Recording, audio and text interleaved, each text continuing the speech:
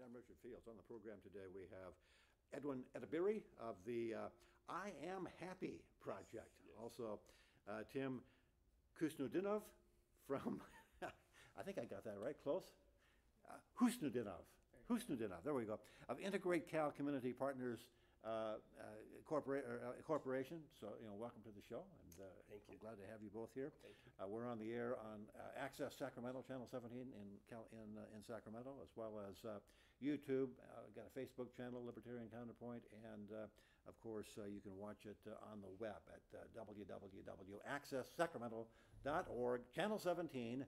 At 8 p.m. Thursday, noon Friday, 4 a.m. Saturday. Those are all Pacific time. Thank you for being part of the show.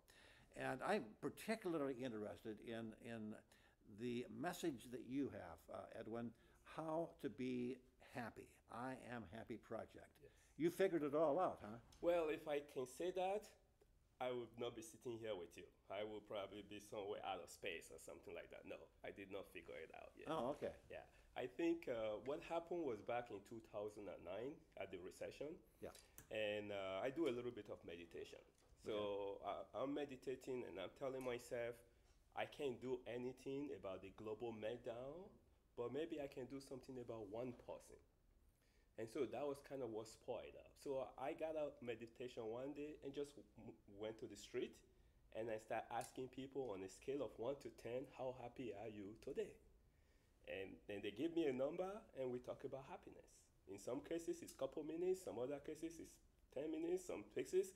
And I wish sometime, what am I doing here? About 2 hours. But I just made myself available. And I think during those era of 2009, 2010, to say things were tough would be an understatement. And so people just wanted to talk.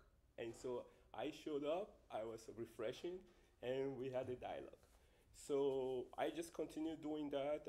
Channel 10 heard about what we were doing. They did a small documentary on it, and then it just blew up from there. Okay, so your shtick, so to speak, was basically asking the question. Yes. How on are you happy? On a scale of 1 to 10, how happy are you How today? happy are you? And then the conversation proceeded from there. It proceeded from there. Yeah. And what did you find out was the, what correlated? What was the people who were happy, what did they have in common? Very simple stuff. Number one, they were content with themselves. Content with what they had? What they have, yeah. Okay. And I think that ended up being the common denominator because the vast majority of the people that were not happy were so concerned about what they don't have. Aha. So the root of unhappiness would be envy? Well, no, I won't say that. Although that might be part of it, but I don't really think so. Because even if you don't envy somebody, and you still want to have something, it's just a way of showing appreciation for what you have. And when you are okay with what you have, that doesn't mean you don't have goals and you don't want more. It's just you don't have that sense of stress that is tied to it, and you don't put your happiness on hold. So there were a lot of contingency on happiness. There were a lot of, if I did this, I will be happy. If I can get that, I will be happy. If I get this significant person, I will be happy. So everything was put somewhere else, forgetting that they already have all that is really necessary to be happy. Okay. So were you able to take that information and become a happy person, a content person yourself? Yes. And actually, I think in the process of interviewing that many people, I end up interviewing over 1,000 people. Wow. Yeah. So now, were you doing this on tape, or? Well, I wish I did that, okay. Because, and also too, maybe I'm happy I did not, because in the process I could have made some people more uncomfortable, and then they would not be as open. So it was very spontaneous. It was like, okay, do we need to sit in the corner of this place? Then that's where we sit, Do we need to go there? And when ABC was following me, I was a little bit concerned how honest people will be with me when they see crew behind me. And fortunately, they didn't pay attention to them. So it was really cool. So in the process... Now you say ABC? Yeah, Channel 10, yeah. Okay. Yeah, Sacramento, yeah. So in the process, I learned a lot about why I was happy. And so that kind of helped me to develop this whole concept that I call the happiness as a skill. So we are told, and psychologists said, happiness is an emotion, which it is, but it's not something that you don't have any control over. And one of the things that I joke about is that a couple can be in a fight or some intense altercation, and the judge can sentence one of them to anger management. And anger is an emotion. So what makes you think they can learn to be less angry and they cannot learn to be more happy?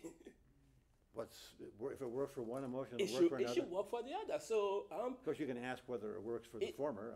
Yeah, exactly. That's a whole different story. But apparently, I think the consistency of sending people there shows that it does improve. But what we have found out is that if you learn some very basic skills, and these are skills that every human being have access to, and it doesn't cost any money, so you can't say because I don't have money, that's an excuse, you can become better. You can increase your level of happiness. You can sustain your level of happiness. So you don't go into this wishy, up and down kind of situation. I'll give you an example. And this example is actually backed by a study that was conducted by Harvard Medical School. That if you just write down one or two, maybe three things that you are thankful for every day, it takes about 5 minutes. You do it that consistently for 6 months, you would have raised your level of happiness by 10%. And put it in proper perspective, that would be equivalent to someone getting double their annual salary. Except the difference is, if you get double your annual salary, that might get you happy for a short period of time until you get used to it. Whereas if you take this approach, you get consistently happy, and it lasts for a longer period of time. So basically gratitude lists. Absolutely, yeah. And so those are little things. So, and another thing that works very well is volunteer. Is be of service to somebody else. And people will say, well, I don't have time to volunteer. And I say, yeah, you're telling me you don't have time to be happy. That's okay, we can agree on that, And they say, no, I don't mean it like that. I say, you don't need to interpret it. If you don't have time to be of service to mankind, then that's part of being happy, then you don't have time to be happy. Well, that's interesting. I've, over my, many years of existence, come up with my own philosophy of happiness, which is that if you try to be happy, you won't. Okay. But if you try to achieve, try to be of service to your fellow, to humanity, try to do things that are worthwhile in the larger sense, the striving, the attempt, the working at doing something worthwhile will make you happy. Absolutely. Happiness is a byproduct. Yes, it is. Would you agree with that? Totally. Okay. Totally, yeah. And again, I think the only reason why the whole idea of even setting a goal to be happy come into it is if you are not practicing those underlying fundamental already. If you are, then it's mute. There will be no need. If you're doing the gratitude, if you're not envious, if you're not envious of people, I talk about compassion. And right away, people thinking compassion for other people. Mm-hmm. And I say, no, that's good. You need to be compassionate to others. That's good. But you need to be compassionate to yourself. And people forget that. So for example, you made a mistake and you're cursing yourself out. You're beating yourself so hard. Someone want to call 911 for you, but they can't because you are the one. You have the right to beat yourself, right? If you did that same thing to somebody else, someone else will call 911. So I said, what if your best friend made the same mistake? Would you treat them like that? And they say, oh, no. So then why are you treating yourself like that? So let me ask you, you live in Davis. Yes. And when you started this project, you did it in Davis, Sacramento area? No, I actually started it in Chico. In where? Oh, Chico. In Chico, yeah. I was living in Coney at that time. Chico of all places, yeah. And it was very interesting because... What were you doing in Chico? I'm trying to get your life story here. Yeah, I know, and that's fine. We might get to that. Eh? Well, my children went to Chico State. The party school, okay. Yeah, and the play school, yeah. And they were happy, I guess. They were happy, yeah. Until the city decided we don't want too many of you guys coming here to be happy, But yeah, so the whole experience started at the Barnes & Noble bookstore in Chico. And it was really... After I got out of meditation, and part of what I wanted to do was shift people's mind from all the negativity that was just going on at that time. What made you decide to want to do that? I think he was partially just watching people. And some of the friends that were really excited, enthusiastic, the energy started to be down. People were just scared.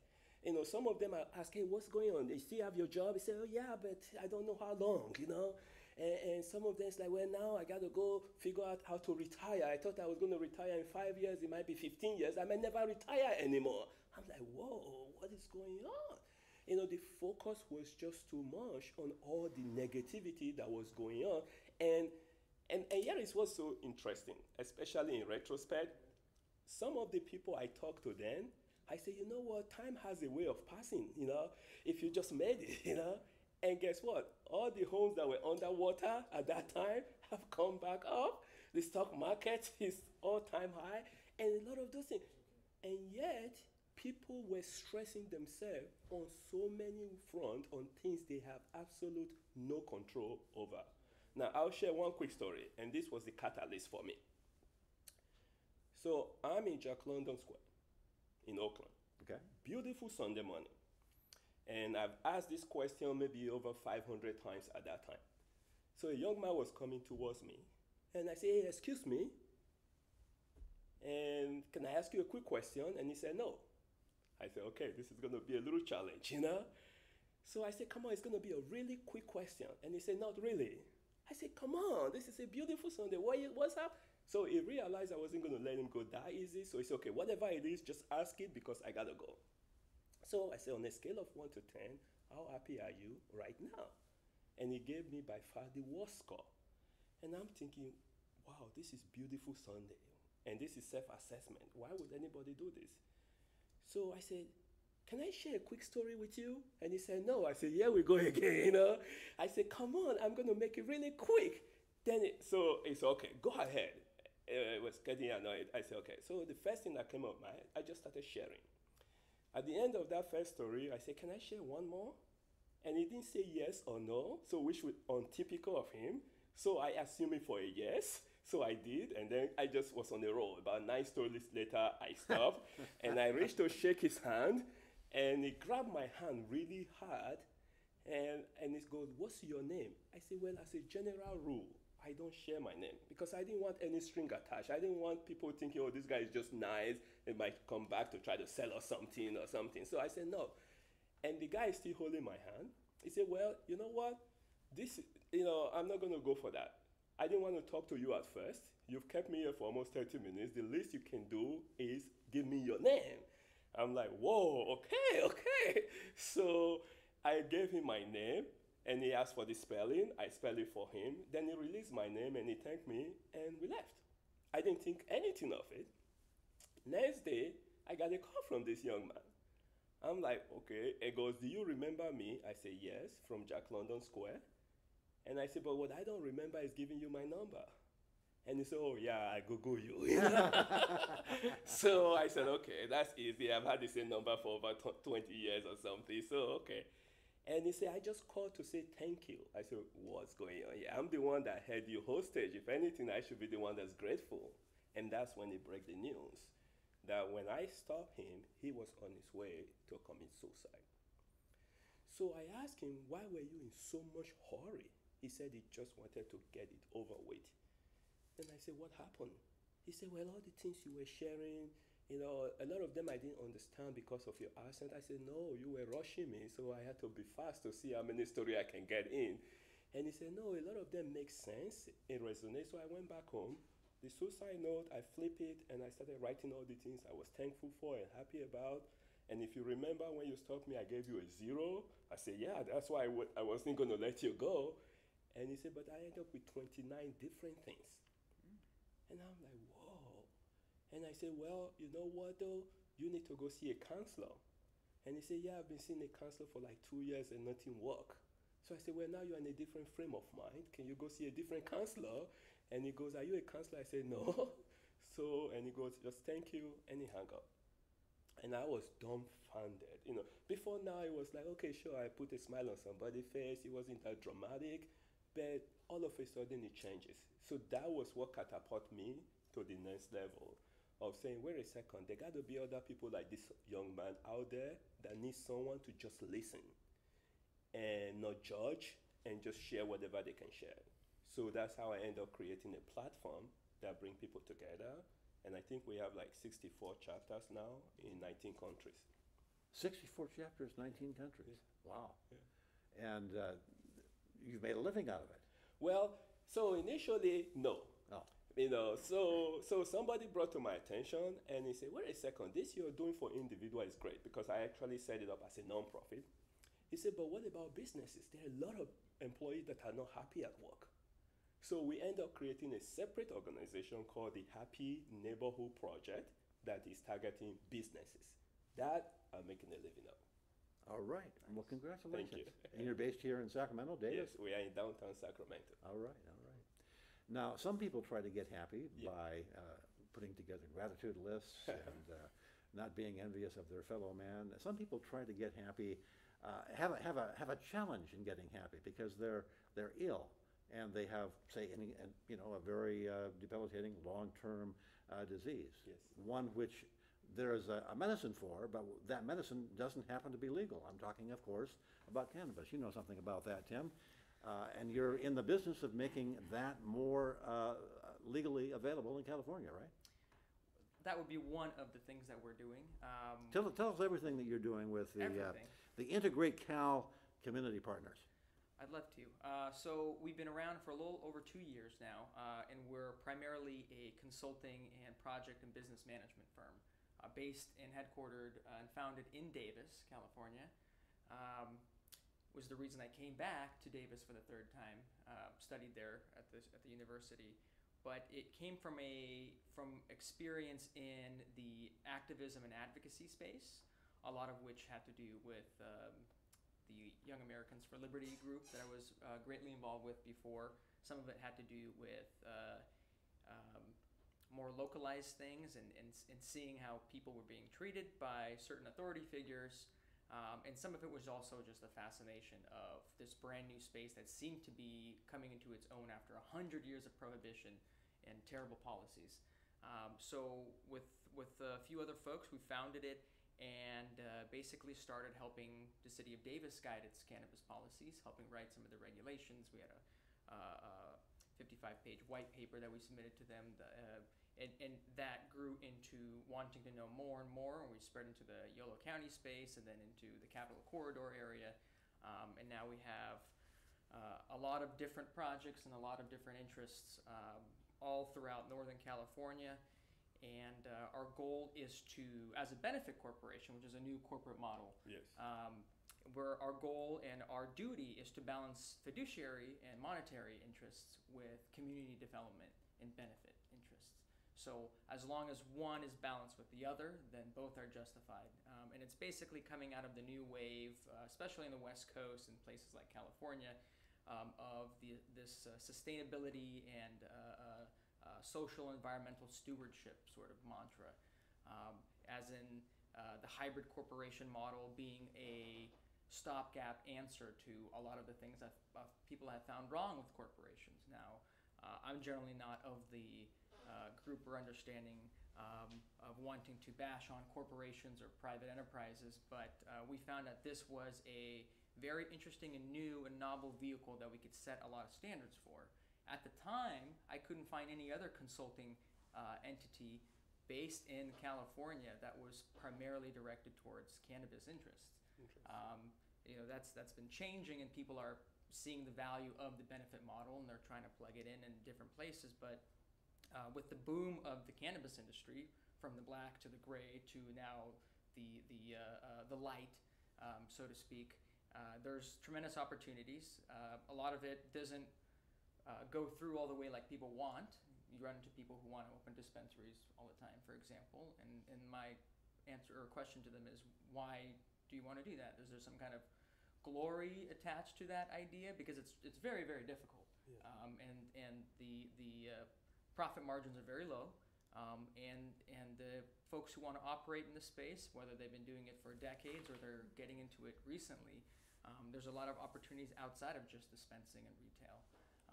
Manufacturing, distributing, testing, all this sort of stuff. And although it is heavily tempered by government agencies and a lot of regulations and a lot of the work that I personally do for our clients, and in different projects across the state is making sure that they're compliant, looking up all the different regulations and the dozens of different agencies, local, regional, state. The ones on the federal level are a little more tricky, especially with the changing of the guard in the election of Donald Trump to the White House, and Jeff Sessions' appointment as Attorney General. That has been causing some chaos in the industry, but where Integrate Cal is rooted right now is in the core of a lot of different places, and we're within the ancillary market for this too.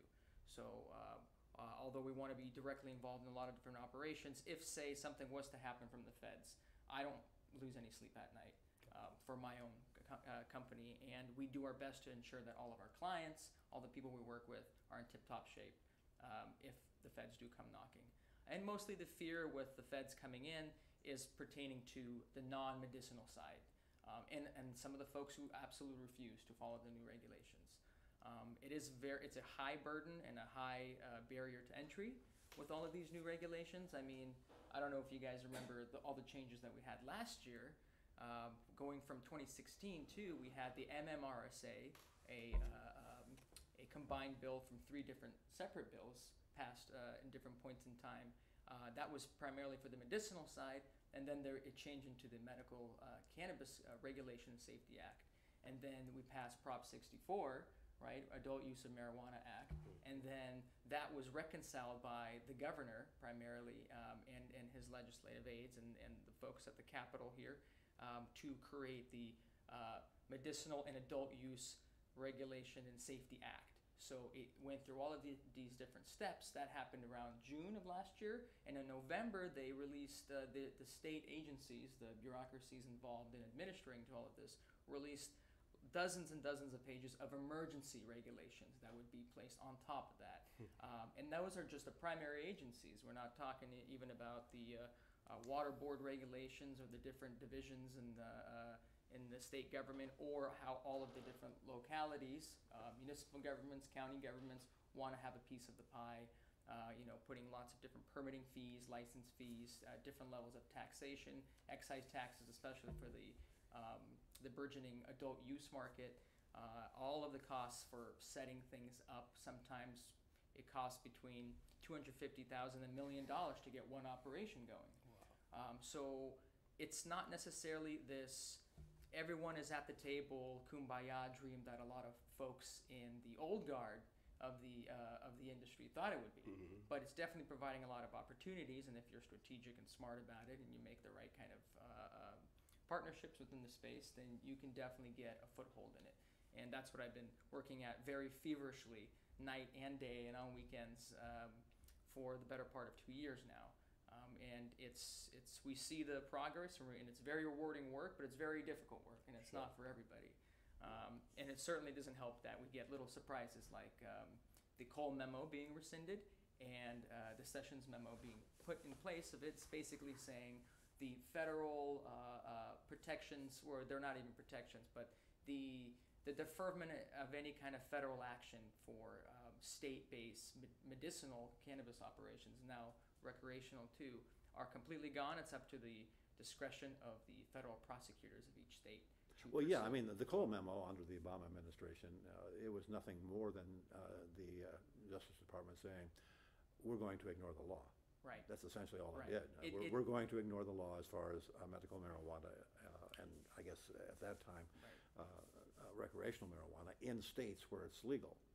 And that's all fine and well, but as we saw with the election of Trump and the appointment of Sessions, it can be gone in a heartbeat, and it did go away in a heartbeat.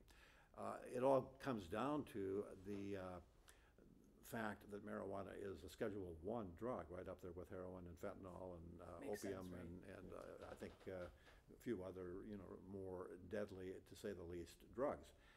Congress is the entity that has failed to act. Big time, yeah. That's what I'm saying. Why is they not changing federal law? Just changing the identification of it. Yeah, I mean, we're looking at a country. We're looking at a country where something like 64% or more of the population thinks marijuana should be legalized in just all like aspects. a cigarette. We're looking at a country where 70% for adult use.